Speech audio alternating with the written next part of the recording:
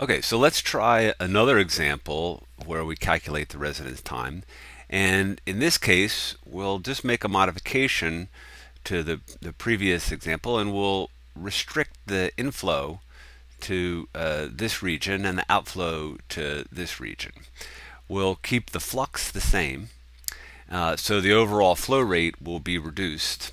This length here is 1/10 of this overall length.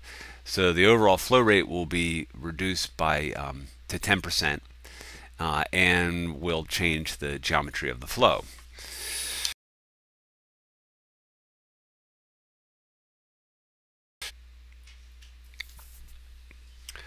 So here's the model, and the geometry has these 2 points in it. Otherwise, it's the same as the last geometry. And the change in the variables really is just here. This term BL, this is the length of the input, and it's used to calculate the overall flow rate. The flux Q is the same, and all these other terms are the same as last time. So the geometry, yeah, we've just added these points here. That gives us those 2 points, and the consequence of that is then that we've changed the geometry, and we need to just go in and check that the boundary conditions are set up right.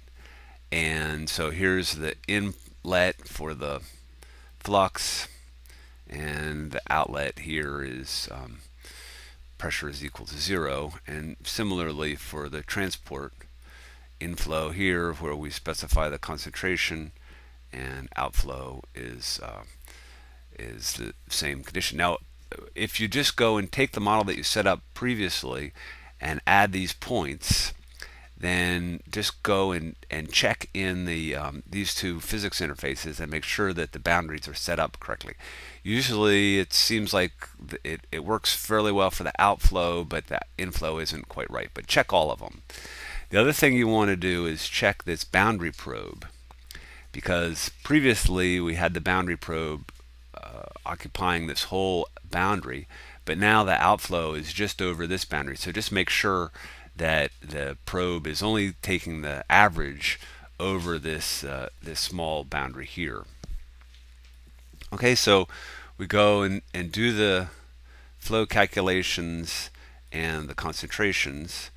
So, well, I guess we need to go and do the calculation. The pressure distribution looks like this: high pressure here, low pressure here. And then the transport analysis, it's going to have a bit of a different geometry.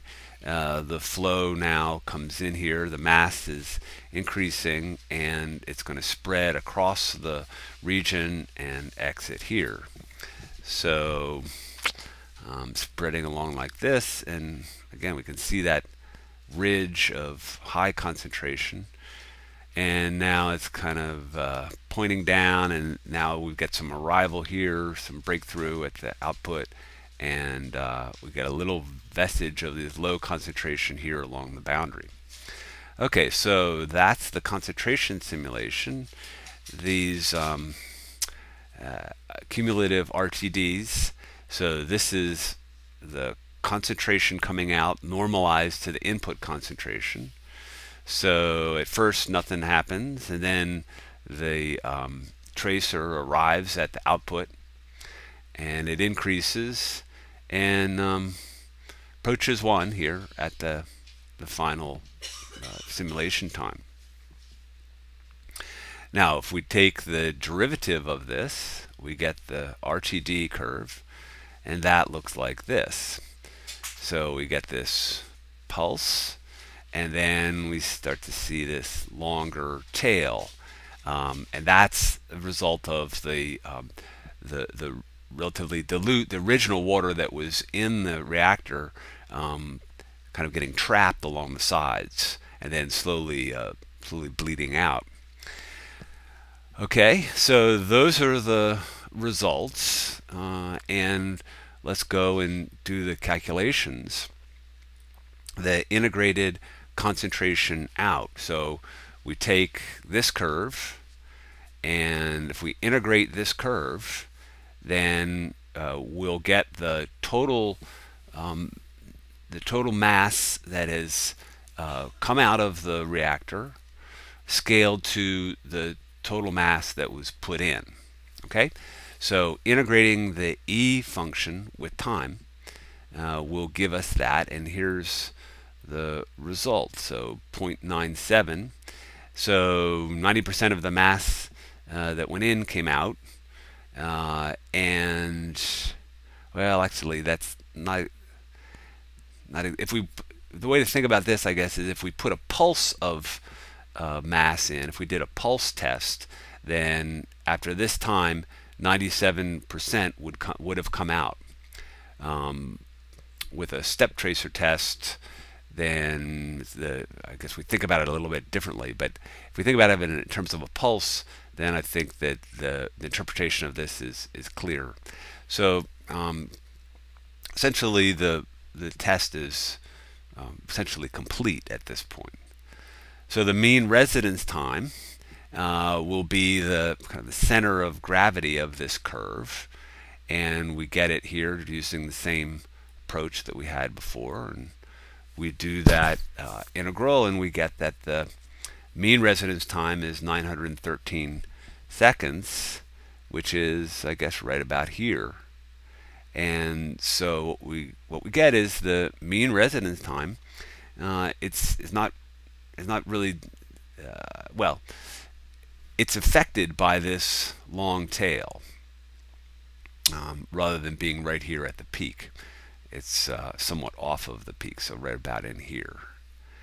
And the variance we get by t minus that 913, and we integrate that up, and we can evaluate that. And there's the integral, 70,000. Now remember, this is the variance, so we can calculate the standard deviation, which is a little bit easier to conceptualize. So let's just take the square root of 70,000. It's 264. So let's just go back here. So 264 is about half of this width here. So the standard deviation is plus or minus that, about that much. And that seems about right. It's not symmetrically distributed, and so we would expect now to see that manifested in the skewness. This is a long tail, and so if we calculate the skewness using this formula, we see we have this positive number, and that's giving us a positive skewness that results from this long tail. We can also calculate the volume using this integral, and that gives us a volume of 0.95. So the actual volume is 1, and so you can see from the calculation we're pretty close, but the volume that the test sees is slightly smaller than the actual volume, and perhaps that's because there's still a little bit of the region that has not quite been swept out.